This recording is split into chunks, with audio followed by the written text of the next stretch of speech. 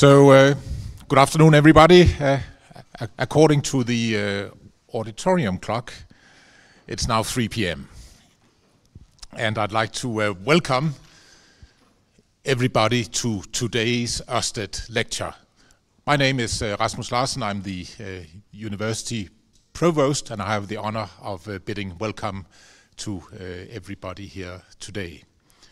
So as you all know, the Ørsted lecture series is a lecture series where we invite the most influential scientists of the world to come to DTU and tell DTU staff and students about their research and hopefully to inspire them.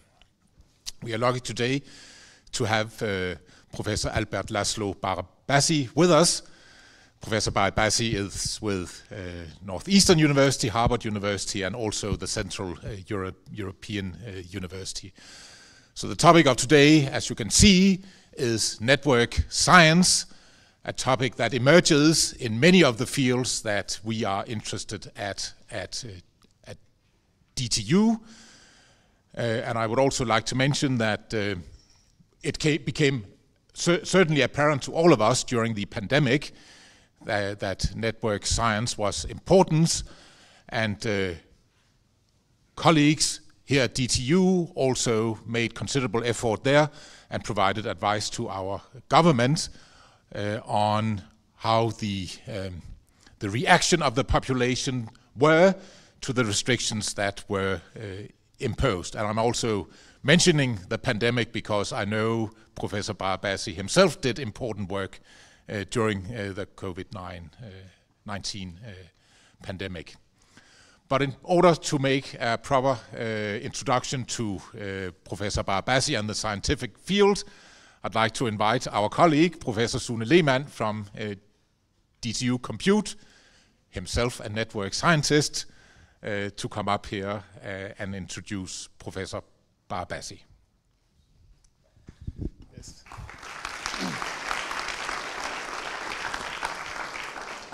All right, thank you so much, Rasmus. It is my great honor, great pleasure to introduce László. As you can see on the slides, he is a professor at many prestigious institutions. He is also the author of best-selling books. He is the initiator of startups. I could start to list the prizes, and there's a lot of them. So he has kind of the whole package. But maybe what I want to say something about, because I've looked a lot at his work, is the incredible quality and richness of his ideas, of the sheer creativity. And I really mean it. I kind of thought about this before I was going to speak, and I wrote down network science, mobility research, science of success, network medicine, the science of control in networks, and many more. And probably I forgot some, so sorry, László. And I know this is kind of like a crude thing to do, but I went on Google Scholar and I saw that he has 283,419 citations as we speak right now. And I just want to take a moment to think about that, right? Like you've all written papers, or many of you have, and think about the effort that goes into writing one paper. And think about the ideas that inspire almost 300,000 papers. It's unbelievable, right? Or at least the citations. And I think that is such a wild impact and such an imprint on the world. And the thing that ties all of this together is really the network science.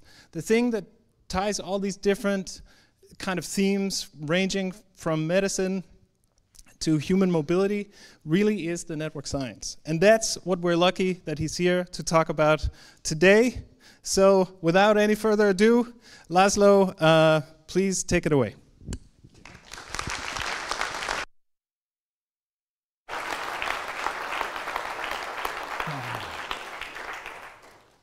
Thank you, Sune. Can you hear me? Is this working? Okay, so the microphone is working. I think now that the formal part is over, I can take my jacket off, right?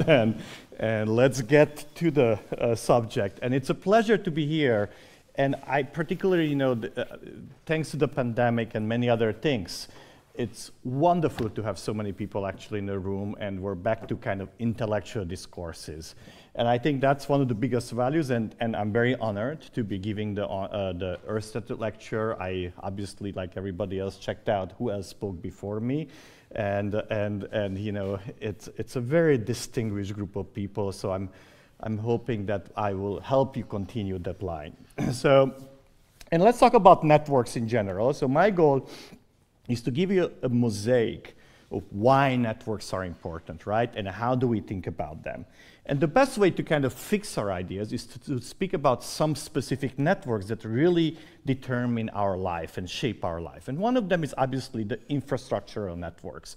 But pretty much all our communication is based on this network, what you see here, which is an early map of the internet, telling us how the different routers are connected to that. That map is almost 20 years old now, but this still kind of captures the fundamental idea that the reason we are in the 21st century able to communicate and get bits of information from really far away parts of the world in an instant is because we have a globe-spanning communication system, infrastructure system that allow us with the speed of light to exchange information. And this system can only work as a network, right? So if you want to kind of think about infrastructure system, there's no way you can avoid network thinking and network ideas. But we don't have to think of the globe. We can also think a little smaller, like what's happening within our brain, right? And fundamentally, the very idea that we have consciousness, that we can think, we can reason, that we exist, and so intellectually, is driven by this massive network that is within our brain.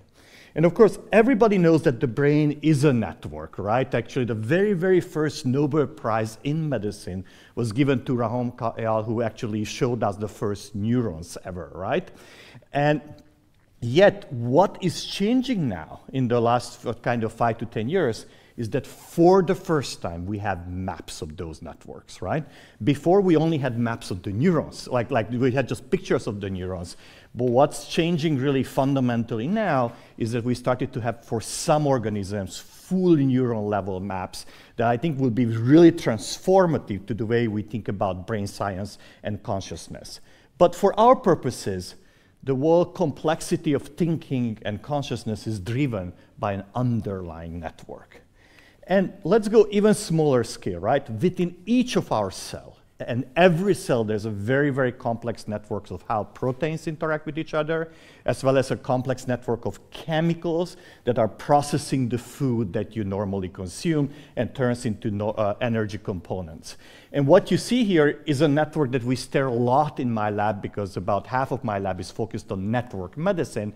This is the protein interaction network within the human cell. And these are the interactions between the proteins through which the proteins, by binding to each other, they assemble little machineries that are really responsible for many of the processes the cell carries with us. So what I wanted to kind of give you with these 3 examples, and I could probably continue for half an hour just giving more and more examples from economic networks, trade networks, social networks, the obvious social media, and so on. But I wanted to kind of fix this idea that there are these totally different networks at different scales that have apparently nothing to do with each other, right? And the question, the challenge for network science is that how do you develop a framework of thinking? How do you develop a theory that allows you to think simultaneously about the network within your cells where tiny molecules are binding to each other, or the neural network within your brain, or communications networks, all actually the galaxy networks in the universe. So where do we start the process?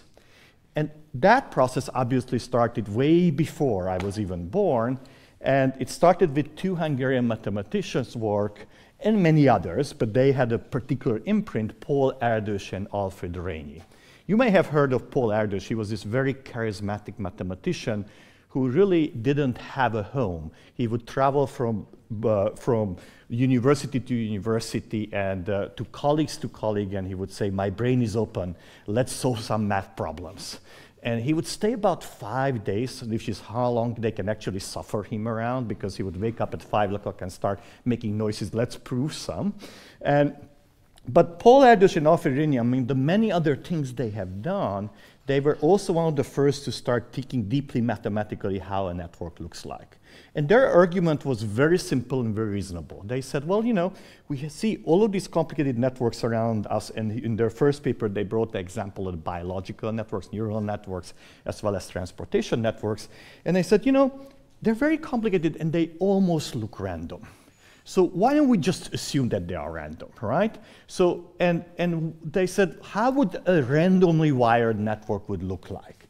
And they said, well, the way you would look like is that you start with a bunch of nodes, and you take every pair of nodes and you connect them with a certain predefined probability P. That is, let the dice decide whether somebody is connected or not. And if you use the dice, say with probability 1/6, you decide you pair every node, you will end up with a little object like that. And this is what we call a random network. And what they did in the subsequent years is that through about 8 papers, they ended up explaining many of the properties of how a large random network would behave and how would you describe it mathematically. And among the many, many results they have explored, one of them is very important for us today, which is what we call the degree distribution. The degree is the mathematician's way of saying how many links you have, how many links a node has, right? And so you see in some of the nodes have degree 1 because they connect to one other one. Some have as many as 4. And hence, if you want to characterize a large network, you don't look at individual nodes, you look at the distribution of them. And you can easily show for this random network that the degree distribution is a very peaked one, follows what we call a Poisson distribution, meaning that the vast majority of the nodes have roughly the same number of links around the peak of the distribution, and it's very hard to find kind of deviations from the average because it decays exponentially as you get away from that, right? So that was kind of the image they had, and that model laid unchallenged till pretty much the end of 1990s and was rediscovered independently in many areas. So sociologists used a version of the random model, network model, to think about small world behavior and social networks. Ecologists have used random networks effectively to describe food webs and so on and so forth. We call this network a Erdős and Rényi model because they really put their imprint onto that. And so I said till the end of 1990s. And the question is, what happened at the end of 1990s? Well, the model stood, but it was really never challenged by data. And the end of 1990s, thanks to the internet, we started to have access to large network maps. And we could start asking the questions, how do real networks look like? And that's where my research actually begins here as well.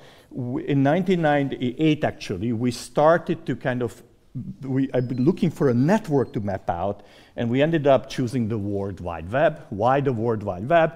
Because the nodes, we know that there are documents, right? And they are connected to each other by URLs. And you could write a code or a search engine, actually, or a robot, but it goes by different names, that would start from a page and it would just collect all the links and go to the next page and so on. This is the tools at actually roughly the same time that Google was developing this search engine. We're kind of running the same code within our lab, right? And through that process, we ended up creating a map, a local map of the World Wide Web. And you can kind of see it over here. I thought that, okay, there's the video of it, right? That was one of the maps we ended up mapping out, again, of how the networks are connected to, how the nodes are connected to each other.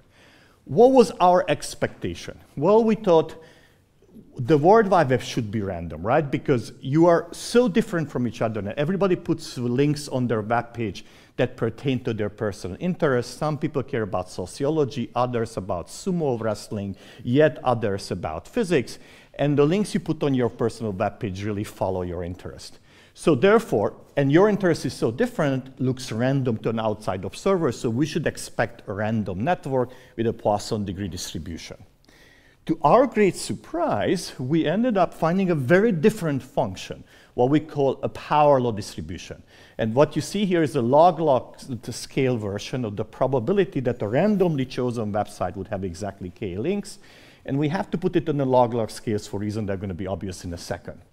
In a log-log scale, the fact that the empirical data lines up as a straight line tells us that the function that describes the behavior, that how many nodes have degree 1, 10, 100, or 10,000, or 100,000, follows a very simple function like k to the minus 2. Gamma over there is 2. And then you would say, okay, well, you just discovered a different function than what you expected. What's the big deal here, right? And the big deal here is that that power law is fundamentally different from the Poisson that was our expectation, that was really used in all models before.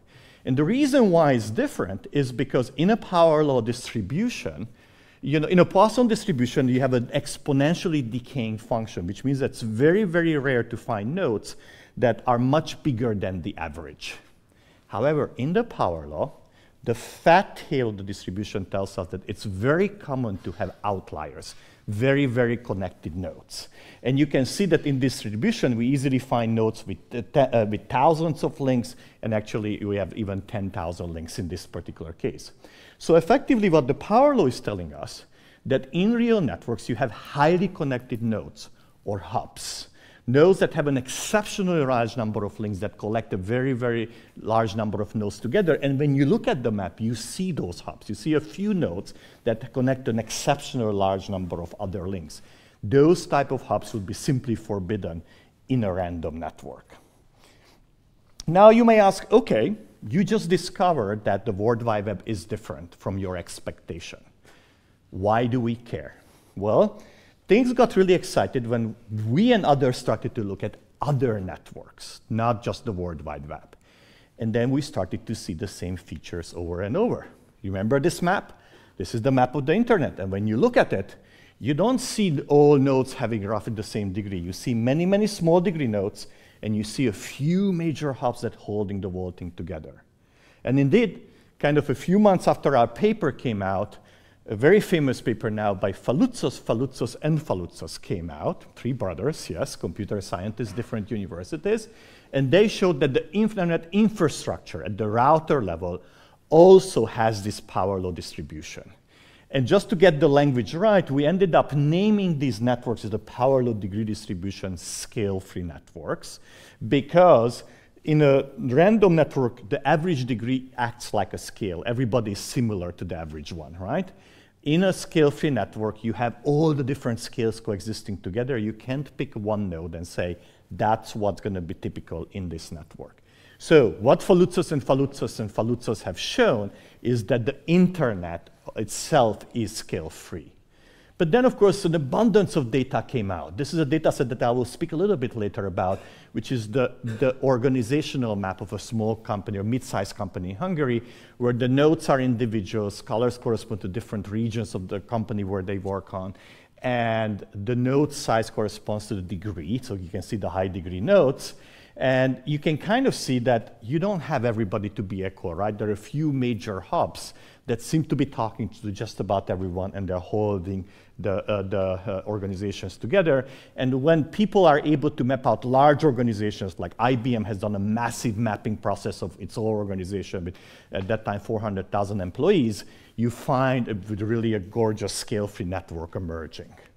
But let's go beyond organizations. I picked this example because this is a Scandinavian, Swedish, early social networking site before Facebook, or in parallel with that was emerging, Pussakam.com. It's a dating site. And you know, whether you look at the number of contacts or people in your guest book or flirts, you had different ways of kind of connecting to each other. You had always the same power law emerging, telling us that most people have very few contacts, and a few have an exceptional number of them.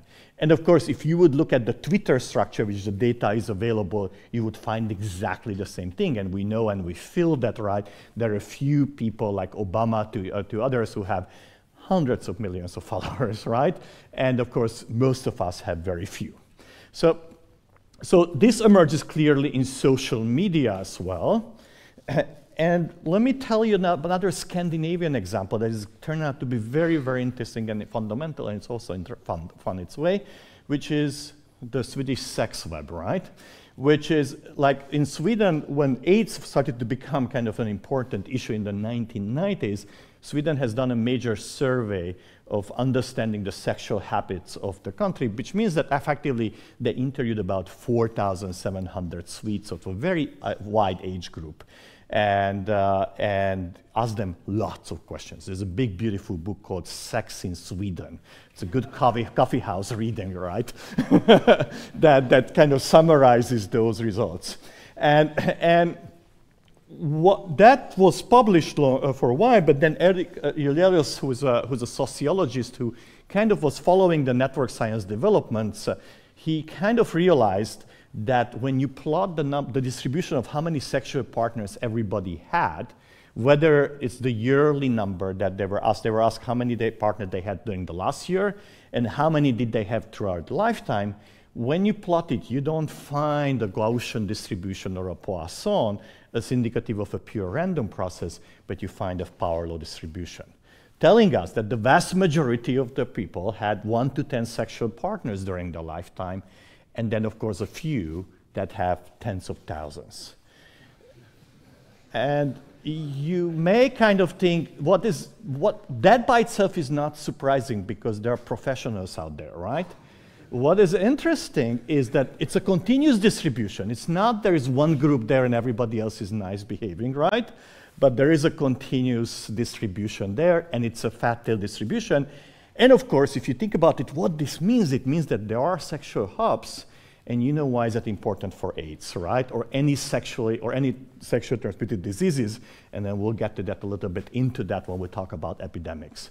So this result was very interesting. It came out in Nature. It was ridiculed by the epidemiology community, partly because, oh, Swedes are like that, right? And partly that the sample is not right and everything, but then it initiated a huge amount of research in many different countries, from Africa to the less liberal Sweden, UK and US, and the data was actually the same all over the world, right? So this is not something specific to Sweden. It is actually emerging in all different national data sets. And we'll come back to the consequences of that in a second. And then I'm going to give you one final example, I believe, which is all the networks I spoke so far about is somehow human-made networks, right? Communication system, sexual networks, social networks. It sounds like there's something that we do to create hubs, but it's not the case. So what you have here is a little segment of the chemical network, a metabolic network within your cells. If you had lunch, that's the network that is processing and turning the whatever. If you had the fish, right, that will have to be turned into ATP because your cell don't understand fish. They only understand ATP and ADP. And there's also another network within your cell, the one that I showed you earlier, the big blue network, which is the protein interaction network. Many years ago was first available for yeast. Today it's available for humans. Both of these networks, once the data became available, turned out to be scale-free, meaning that the vast majority of chemicals are very specific to some few processes. They only interact with a few others, or they participate in 1 or 2 or maybe 3 or 4 reactions. But there are hubs. In the cell, in the metabolic network, your hubs are ATP, ADP, water, carbon dioxide, and a couple of other essential molecules that participate in many, many reactions. In the protein interaction network, there are a couple of well-known hubs. They're mostly what we call transcription factors. And what I want to kind of emphasize with this is that think about it, how mind-boggling this is. Networks that have absolutely nothing to do with each other within the cell that has developed over 4 billion years, right? And the internet we built in the last 50, 60 years, and the World Wide Web that has a history of maybe 30 years, and the Twitter that's by maybe 20 or 15 years old or whatever, they all converge to the same underlying architecture. And that was really the initial mystery of network science, is that how is it possible that these networks, whose nodes are really so different at scale and purpose, and so are the links, develop similar architectures? And that was a challenge that I was trying to address early on when we realized this, what we call universality. Physicists call universality the fact that these different processes have similar patterns of kind of structural patterns.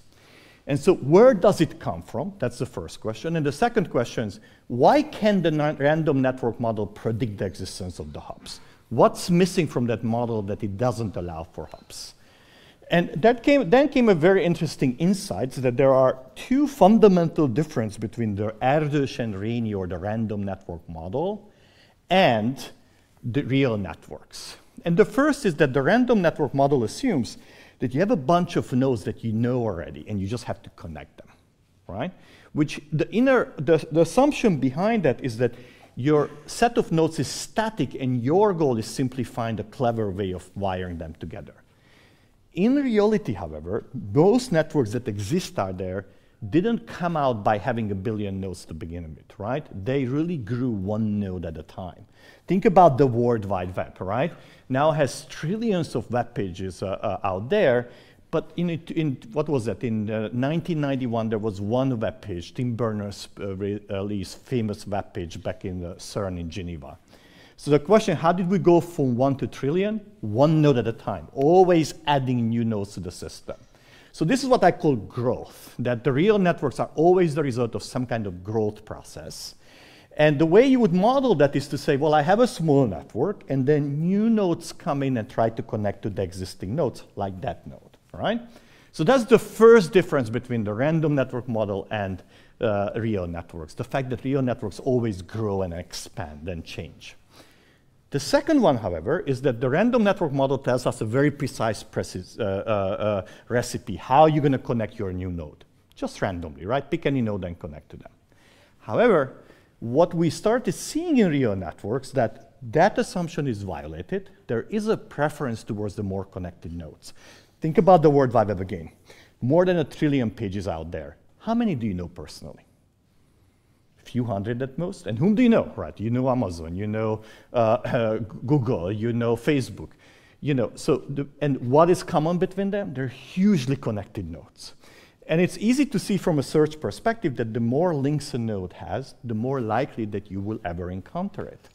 And hence, you connect only to what you know. And this is what we said, that the new nodes, when they come into the system, they prefer to connect to the highly connected nodes because the highly connected nodes are easier to find, right? And this is what we called preferential attachment. And the way we mathematically formulated this is to say, the probability pi that you will connect to a node with degree ki is just proportional to ki. The more links a node has, the more likely they will connect, which means that, for example, when this new node comes in, it could connect to a node with degree 2 or a new degree 4, but it's just twice as likely to connect to the degree 4 than the degree 2, but it's allowed. It could occasionally connect to the degree 2 in the same way that you can connect to your best friend's web page, and you will be the only one connecting to that, right? But that's perfectly allowed according to this probability. If you put these two pieces together, growth and preferential attachment, interestingly, you will start seeing the hubs emerging in the system. Because as the new nodes come in, they tend to seek out the more connected nodes, and the more connected nodes grow faster than the rest of them, right? And the rich gets richer phenomena turns on, and naturally hubs will emerge in the system. And if you just consider these two phenomena, only these two, you do nothing else, you would find that the network that emerges has a beautiful power law distribution as far as you go, depending on how big network you can grow. So for me, what's kind of, after so many years, is still amazing in this story is that these two simple principles are able to kind of address the architecture to so many different systems. And don't get me wrong, in real systems, there's so many other stuff happening, right? Links could be rewired, links could disappear, nodes could disappear, and yet, what we learned over the last 20 years is that as long as the network is growing, and as long as there is preferential attachment, the network will develop hubs and will actually be scale-free. And that's and so little is required for the hubs to emerge, right?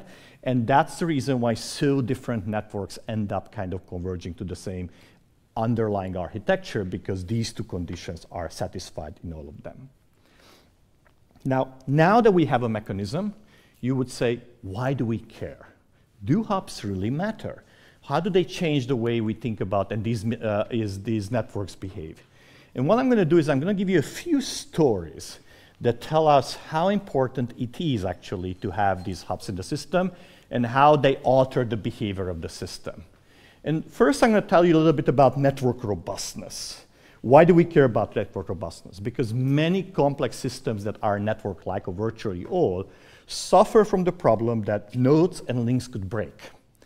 And the question is how the breakdown of individual nodes and links affects the structure of the system and its integrity and its ability to function. And so one way to test that is to start with the simple network that I built earlier. Let's see now, I think it's going to happen, not yet. There we go, okay? And we start with this little network, and we start randomly removing nodes. And what you see as you kind of follow that process is that as I'm removing nodes, obviously, when I remove a node, the links disappear, so the whole network is shrinking.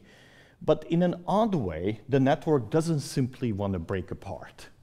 And this is not just the video-based observations. One of the things that we noticed actually back in kind of 2000 is that these type of scale-free networks have an amazing property that they are very, very robust to random failures. And which means that you can remove 95% of the nodes and the remaining 5% are still together. Why is that? Because of the hops. Because we have a hierarchy of bigger and smaller hops in the system and many, many small nodes. But because we have many, many small nodes in the systems, when you randomly break nodes down, you're most likely going to break a small node down, right? Because there's so many of them. And when you do that, the network will shrink. The biggest nodes will also get a little smaller because they lost some links, but they will not affect the integrity of the system. And even if you accidentally hit one of the bigger hops, there are other hops to kind of maintain the connectivity of the system. So, and this is not just a claim, we actually showed that indeed the critical point at which these networks break down because of the hops converges to 1. And I'll tell you that in the next slide of what's the mathematics behind that. But then there's a price we pay for that, and maybe I clicked too early. What if you don't remove the nodes, but you go and attack? You remove the biggest node, and then the next biggest node, and then the next biggest node. So let's be really malicious. And in no time, you are actually seeing the network breaking apart. So we started from the same network, and let me see if I could stop this, and even like a little bit earlier, right? And let's look at the setup we ended up, right? On the left, I removed 30 nodes, and the network is still together. On the right-hand side, I removed only 11 nodes, and the network is broken into tiny pieces. And this is indeed a real feature of large-scale free networks and many real networks, that they're very, very robust to failures, but they're very fragile to attacks. Because once you know how the network looks like and you start removing the hops, the system is so dependent on the hops that the network will break into tiny pieces. This is what we call the Achilles heel of scale-free networks. If you know the structure, you know who the hops are, you can destroy them very easily.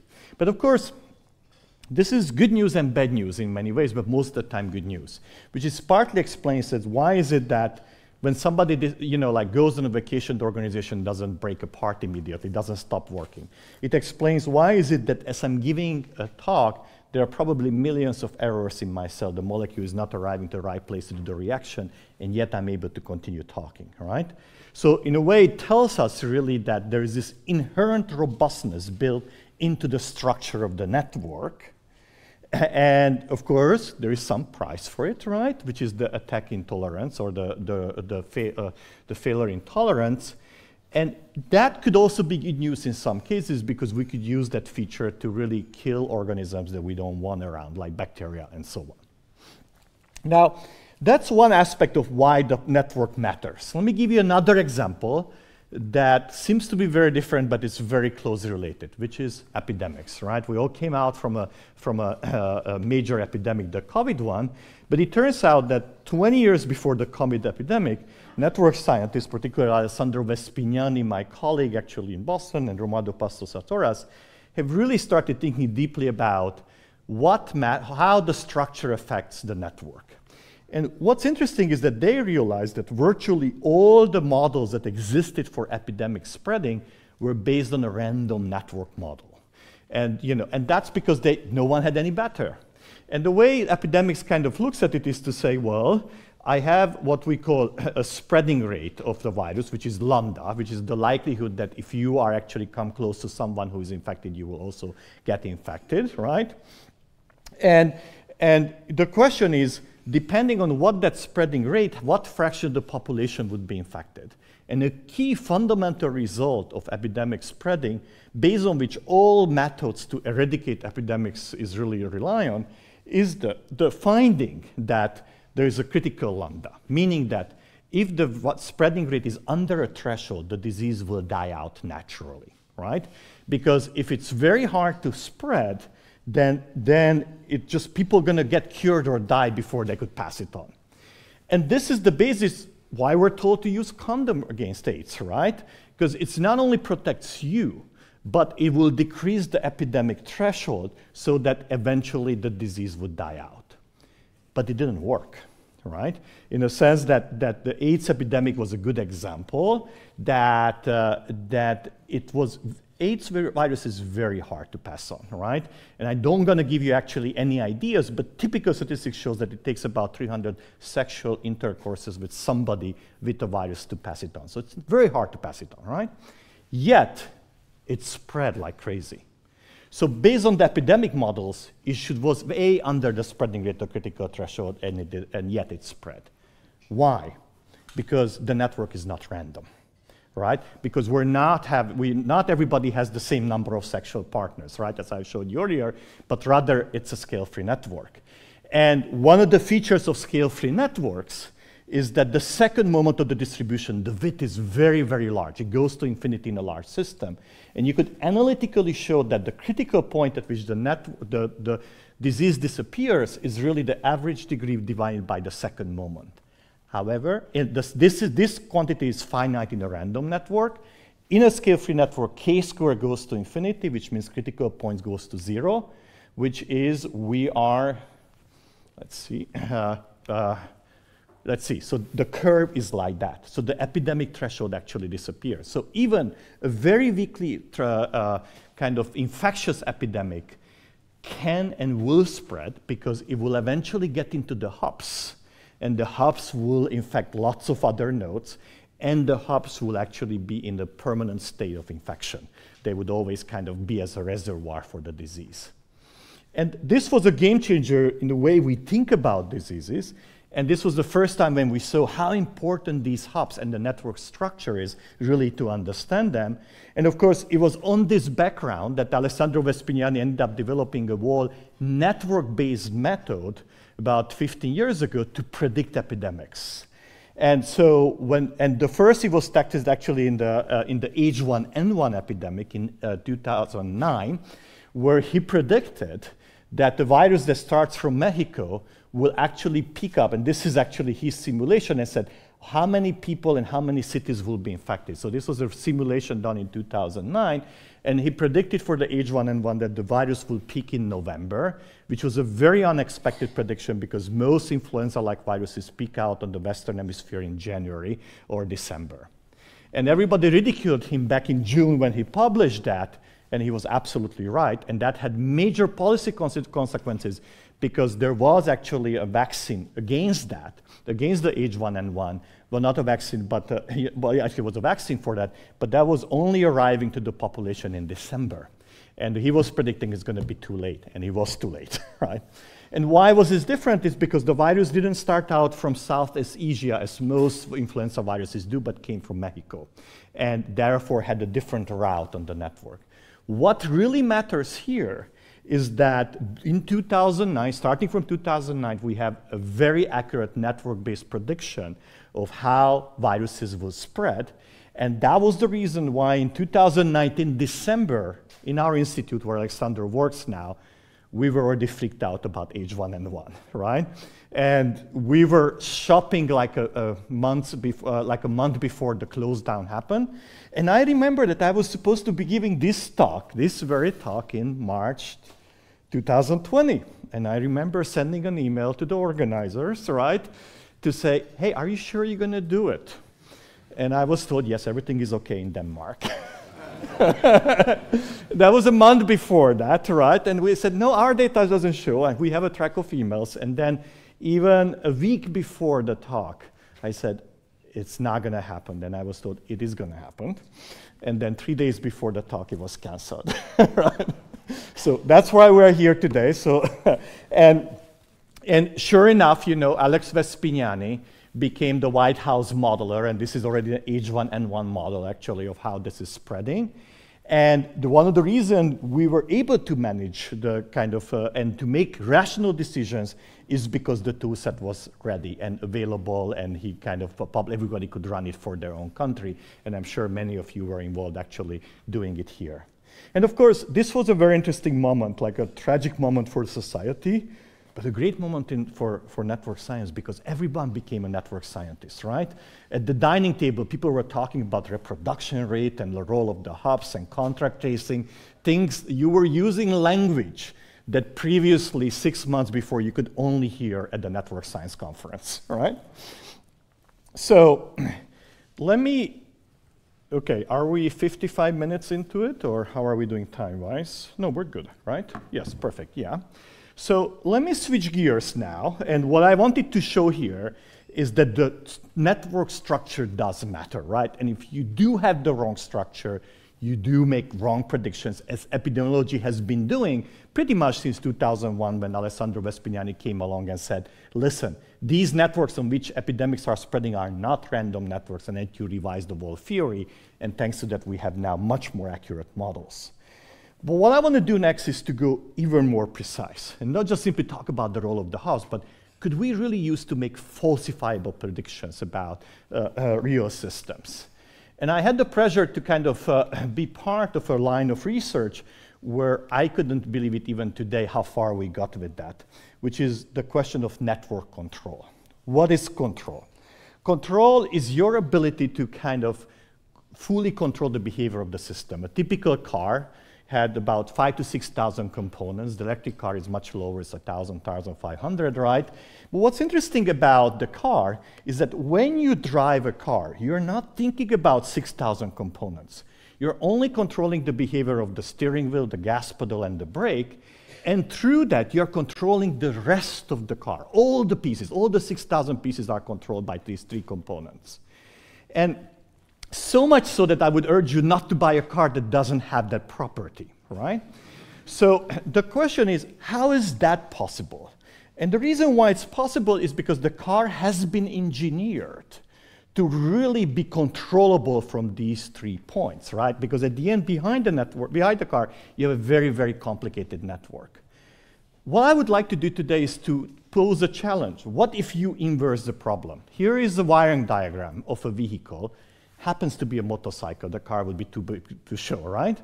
Could you find out the 3 components from which you can control the rest of this network? And of course, if you are an engineer, I'm sure many are here, you could point to the right place, right?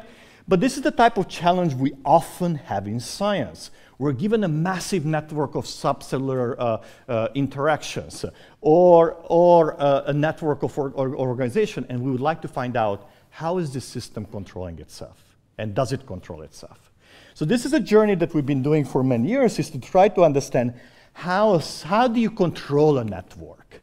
And we had lots of help from engineering, because there's a whole field of engineering called control theory that has a formal theory of control. And what is important about control, that we're not talking anymore about the structure as well. We're talking about the behavior of the system. So on each node now, you need to have some kind of time-dependent variable that I'm going to go describe as an X, right? Is the traffic on the node, on the street, the number of molecules created per second in that chemical reaction, whatever that is, right? Or the firing rate of the neuron in that moment. And then these pieces are connected through a network, and the activity of each node is not only determined by its own desires, but also by the activity of the nodes that are feeding it with traffic or so on. So there's a formal description, it's called the linear model, that tells us that, you know, how my behavior as a node changes in function of whom I'm connected to. And formally, the way you would describe it is that you say, I have a tiny network. Each node has this variable on it, and I'm connected, so I have a network structure, which is this matrix A. And then control comes in by saying, I'm able to go ahead and inject signals on certain points by controlling those points, like pushing the gas pedal from that, right? And that signal only comes on that selected point. And the question is, could I control from, say, these two nodes, the rest of the nodes? And the answer was actually given by Rudolf Kalman in 1963, who set up what we call the Kalman criteria, which allows us to really calculate whether you can control a node not from that particular point. And just to give you an idea, this is not a trivial problem. Control is not just simply getting a signal somewhere, it's to get unique signal. So if you look at the control theory textbook, you would find this system is controllable. I'm sending signal on the top, and there are time delays between the nodes, and I can make the last node x3 and x2 to go anything that I wanted by setting the right signal at the top. So I can control the full system based on the Kalman criteria. But Kalman criteria would tell us that this system is not controllable. And the reason why it's not controllable is that, yes, I'm sending one signal to the main node, but I have no control, independent control between x2 and x3. They are correlated, right? They work in tandem. They go up and down together. And so how would you control a system like that? You need one more signal, right? You need to break that symmetry. And generally, Kalman criteria tells us whether a system is controllable or not. In 2011, we had a paper where we managed to show that you can actually identify who are the control nodes in a system in a very efficient way by mapping it into another network problem, so-called matching problem that graph theorists study. I don't want to go into the solution to that, even though that was the beauty of the problem, right? Of how you identify the control nodes. But what it did for us really is that if you start from this network and say whether this network is, who are the control nodes in the system, here I'm showing you as a vibrating nodes, those nodes that are not, from which you cannot control the rest of the network, just to give you an idea that most nodes are not control nodes. And next I'm going to turn on the control nodes, and the red nodes are those are now kind of slowly pulsating, are those that are the control nodes. Why am I showing you this? Because now we have a very efficient algorithm, thanks to merging network science with control theory, to really tell you what are the nodes from which you can control a system. Now the question is, how do you know that you are right? You have a beautiful mathematical theorem that works maybe for electrical circuits, but is this a general theory? And this is where we actually got lucky, because we were able to show experimentally that this works. And we did so by focusing on the C elegans. C elegans is a little worm that is on the Earth. If you take a pile of Earth, there will be thousands of it in there. And it's not a very smart animal. It has only 300 neurons and only 1,000 cells altogether. But it still does lots of things. For example, it doesn't like to be touched. So when you touch it like here, it will turn around and run away, right? So no caressing with C. elegans, right? And biologists have worked a lot, and particularly neuroscientists, to understand how does it do it, right? With the 1,000 cells and 300 neurons. And the model they came up with is shown over here, right? There are what we call sensory neurons along the body of the animal. These are the sensory inputs. There is a 300 neurons, well, there are these neurons that are kind of what we call the control system, and they send signal to the muscles, which are along the body, and then, you know, when the right signal comes, they'd say, oh, somebody touched me, I gotta change direction, go in opposite direction. So this, why do we know that? Because there is 30 years of experimentation that mapped out every single neuron that is involved in that pathway. So this is a close problem, many Nobel Prizes given for that. But here's what's interesting. When you actually look at the wiring diagram of that neural network, it doesn't look like that nice pathway. It looks like that, right? And here I'm highlighting those neurons in orange that were on the previous image, right? So they don't just do that pathway. They're connected to dozens of other neurons. And so how do you go from this to this other one, right? And could we use network science and control theory to do that? And the answer was yes. And the principle that we ended up using is very simple. You remember I showed you that this one on the left is not controllable, but the one on the right is controllable, right? Because I have a symmetry breaking. It turns out you can generalize to say it's a little bit the kindergarten problem. It's a very ruly kindergarten where if you have fewer teachers than kids, you can control the class, right? And you must have more teachers than kids in order to have full control. And it turns out this principle can be applied by applying the control equations to this massive network that I showed you earlier.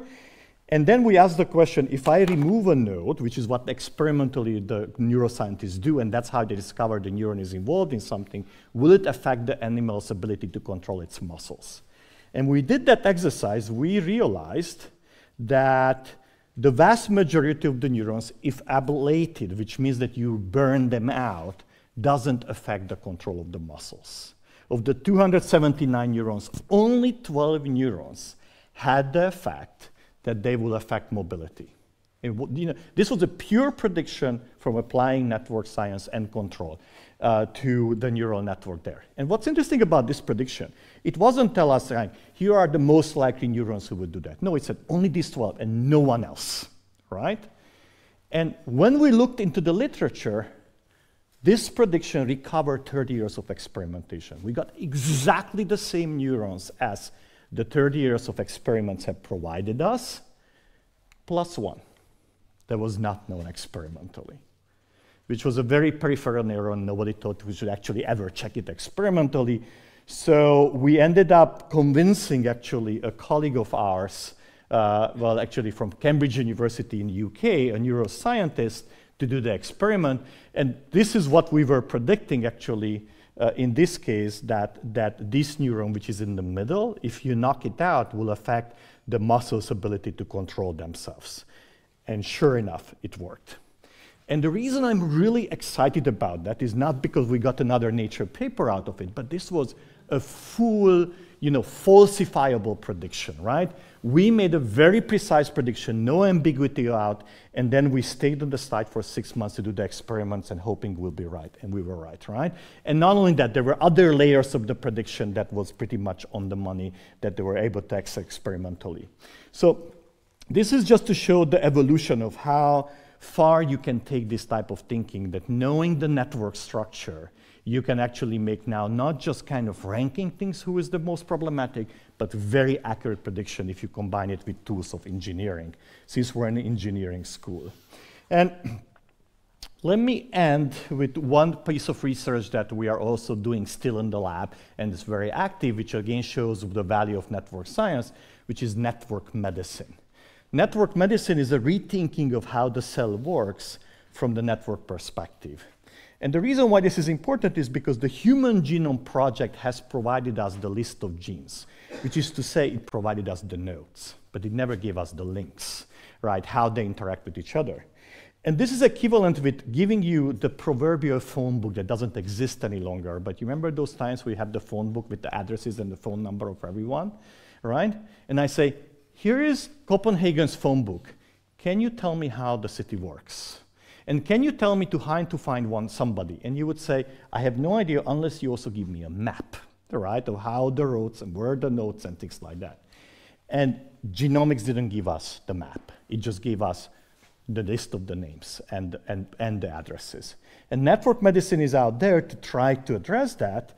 And we have at Harvard a division of network medicine that has more than 200 researchers working on using these ideas to further human health.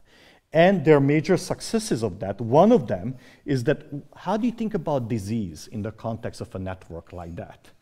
And one of the key discoveries was that when you look at the disease genes, and here I'm highlighting in purple the genes that are involved in asthma, which is a respiratory disease, they're not randomly distributed. They all tend to clump together, right? And the reason is because asthma is really a breakdown of a part of the network, and those who are part of that, they could actually break down in many different ways. And this is what we call a disease module. And we can use these type of tools to really identify the network neighborhood where asthma really resides in the cell. And then once you have that neighborhood, then you can start designing drugs, because the drugs have to hit there in that neighborhood. You can try to think about drug repurposing opportunity, treatments, and so on, because it's the flashlight effect. Right now, you can ignore the rest of the network and just focus on that neighborhood, and that's very manageable. And this has led to some major successes. One of them, we actually, when COVID started, my lab, I was leading a collaboration between multiple labs at Harvard, MIT, Boston University, where we ended up using these tools to predict what of the existing drugs, about 6,000 drugs, would be effective against COVID. And then our colleagues at Boston University ended up experimentally testing that and showing how good our predictions are. And this was very interesting because this was before the vaccine became available. And at that time, it wasn't at all obvious how long will the vaccine take. Remember the predictions that it may take sometimes 2 to 5 years to get, or 10 years to get a vaccine, a successful one. So this was, at that moment, at the early stages, the only path to go forward is to find existing drugs. You couldn't develop new drugs because it takes 10 years to approve a drug, right?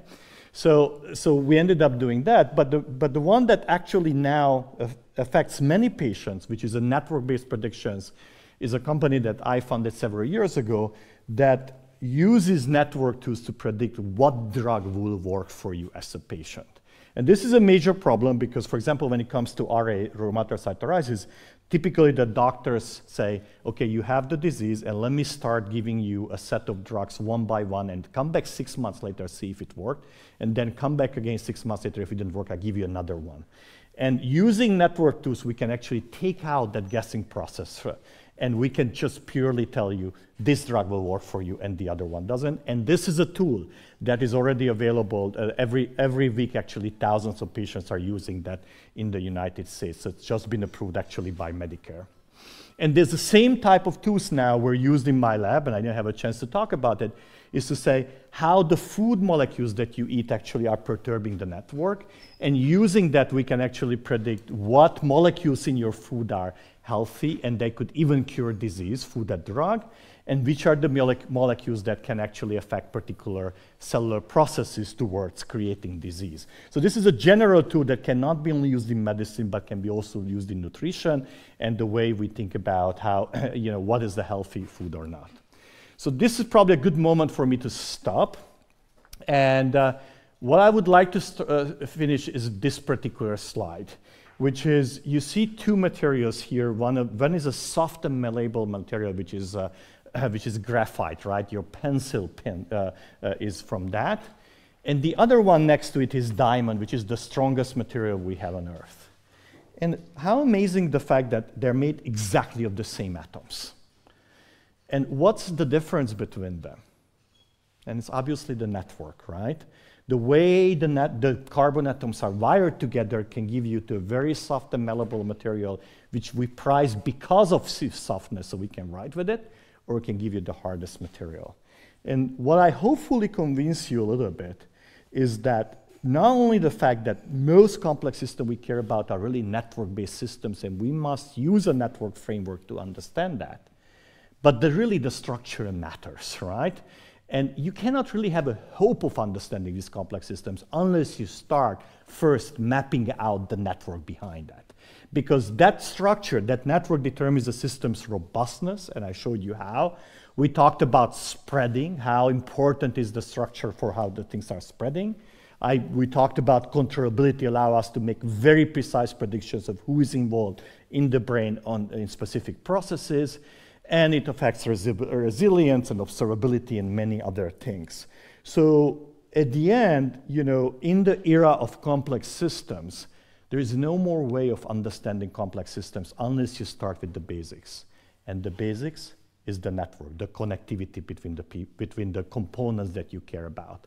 And once you got more or less that right, you can start asking higher level questions of network dynamics and so on. But the journey of understanding complexity really goes through networks. And I'll end here. I'm just going to put this slide on and say it takes always a village, right? But I messed it up. So this would be, of course, the all-important acknowledgement slide. And thank you very much for your attention.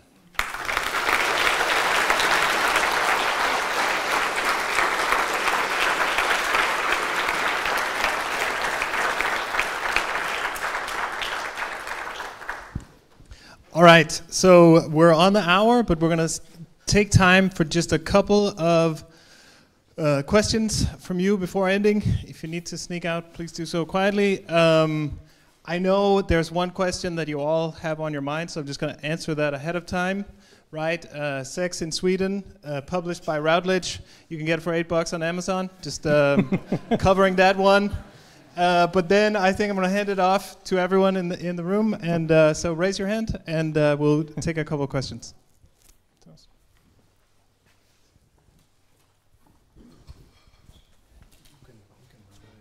Yeah, I'm good, thank you. Thank you for interesting talk. I have a question about climate change. Mm-hmm. Did anyone work on climate change and try to do network science in it? Yes, there is a literature. They're not too big, and it's very special, right? So I know of a couple of major papers that looked at networks they built from correlations in the kind of weather patterns around the world, and they use that one to say that they can make actually more accurate prediction about weather events and outliers and so on. Obviously, if you want to study climate change, you want to go to the root of the problems and build a massive network like Sune and others are building here for Denmark for all the people, but to all the factors that affect climate change. I'm not aware of anybody is doing that or anybody would have the data, but obviously if we want to solve now climate change, we need to have a massive network model. Thank you very much. It was very interesting. I was wondering, when you want to map a network and you have only partial information, you don't have the full information, is there some way of limit or some methods to predict that? Oh, that's a wonderful question, because none of the networks that we have around us are ever complete, right? With a few exceptions. I think the C. elegans map, thanks to many people's map, has been accurate and complete as far as we know. So the question is, what do we do when we don't get when we get an incomplete network? There are a certain first, what you need is that there are quite a number of inference tools that are aiming to infer missing links from the network structure and network topology, and particularly in the protein interaction network that have been studied over and over and benchmarked and so on. So there's a whole literature, and now that AI is coming along, there are many others. So if you look for network inference, you will actually find many papers. But there's another route that we have often taken when we cannot do that, right?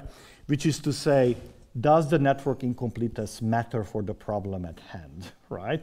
And for control, it matters a lot, for example. But for many other processes, as long as you say the behavior that I care about doesn't seem to be dependent on the network incompleteness, then you're good.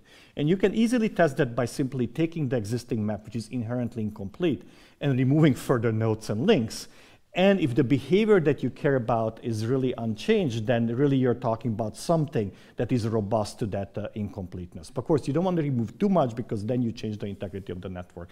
So these are the two routes you can choose. And the third route, of course, is much more massive efforts to map out more accurately. Yeah. Yes. Hi, thank you for your presentation. I was just wondering if you could maybe tell us a little bit more about the tool that you made for arthritis and how that connects to network science? Sure, absolutely. So it's a very interesting one. Why do we need a network science tool? Because in the age of AI, couldn't AI tell you what drug will work for you or not? And it can, except that you have 20,000 cells and you have at most a few hundred patients to train on. And what we call overfitting in the case of the AI, right? That you will build a tool that would work perfectly, but will never work for other people who are outside of your pool. It's a well-known problem. So what do you have to do? You have to restrict the number of proteins or the genes that you are looking at. So what we do is that we use network science to restrict the number of genes that are involved in the disease. And in this case, I believe we restricted to 16 proteins and their expression patterns.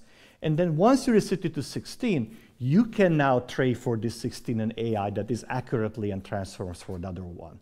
So at the end, what the network science tools is the flashlight, right? That's what it offers, is to say, you don't have to worry about the whole cell because there's so much going on. When it comes to arthritis, these are the 16 biomarkers that really matter, you would say in the biological language, right? And then now that I have 16, then I can train a very straightforward AI method on the 16s, and it's hugely predictive. Sure.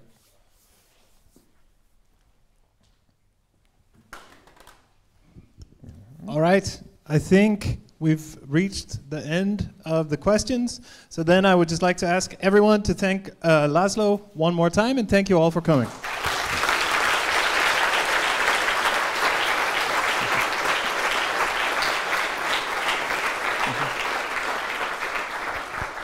Just before ending in here, thank you very much, László, on behalf of DTU, the Ørsted board who planned the event, on behalf of all of us here in the auditorium and those who are listening in online and those that will view the lecture after we have published it. Thank you. And as a small token of our appreciation, a little memento to take back home. Thank you, thank you. I hope it's Danish chocolate, right?